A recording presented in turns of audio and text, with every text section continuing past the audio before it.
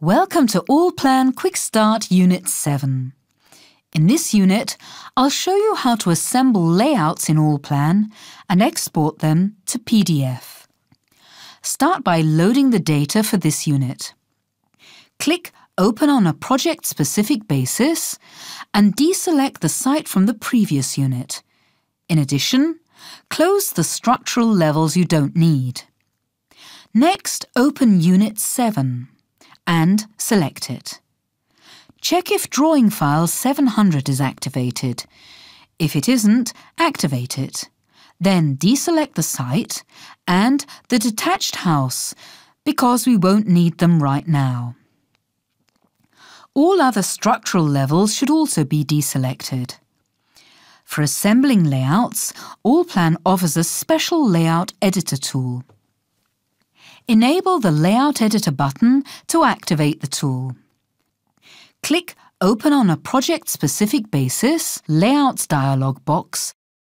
Choose the Layout 1 Unit 7. Using the Layout Editor, you create layouts in which you can place images, text and drawing files as layout elements. What is really placed there is not the actual drawing file, but a reference to the drawing file. This saves time because if you make changes to your building, you can have your layouts updated automatically. As you can see here, Layout 1 is almost finished. We'll add a few details and then export it to PDF. Let's start by adding a layout border and a title block to the layout. What you do is select the Tools palette, Basic, Layout, and click Set Up Page. Here you can see various settings for the layout. To make sure there's enough room for a title block, change the value for the plan width to 900 mm. For the layout border, choose Filing Margin DIN 824A. Select black for the pen colours. For the title block, choose the legend type, open the default folder and select the legend with logo last index at top. OK. Leave the title block position set to 0. Here you can also choose a background colour or add a bitmap in the background of the layout. We have now added a layout border and a title block to our layout. Next, we'll add a site plan. For this, select the Tools palette, Basic, Layout, and click Layout Element. In the Layout Element dialog box, choose Building Structure. In the Building Structure, collapse all structural levels. Then open Unit 7, Site, and activate Drawing File 711 Site Plan Import. I've already placed an imported site plan in this drawing file. OK. Use these settings for the layout element. You can now place the site plan here above the title block and quit the tool with Escape.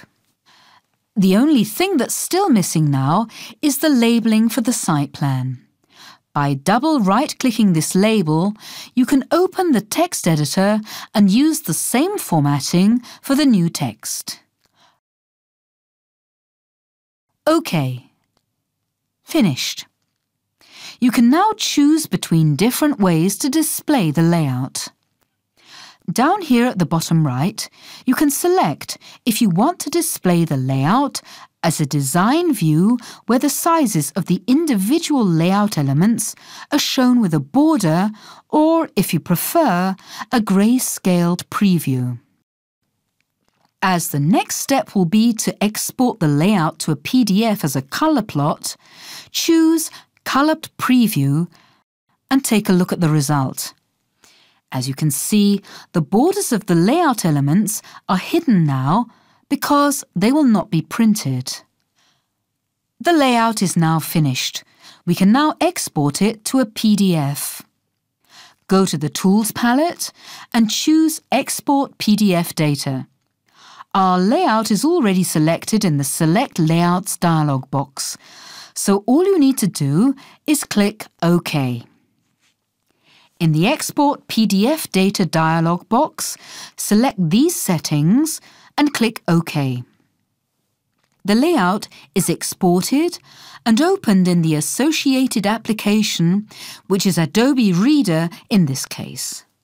As we have also exported the layers from Allplan, we can now show and hide the individual layers of our layout in Adobe Reader. We could then print the PDF file or send it by email. We can close Adobe Reader at this point and return to Allplan. Assembling layouts with Allplan is very easy and enables you to quickly update your layouts if you need to make changes. This brings us to the end of this unit, so we can close the layout editor now. In the next 2 units, I'll explain how to design shells and reinforcements. If you are interested in this subject, you're very welcome to join us in 2 exciting and informative units. If you don't design shells and reinforcements, you can continue with Unit 10, which is about data exchange using Allplan Exchange. There I will show you, for example, how you can export your layouts in a wide range of formats with a single mouse click.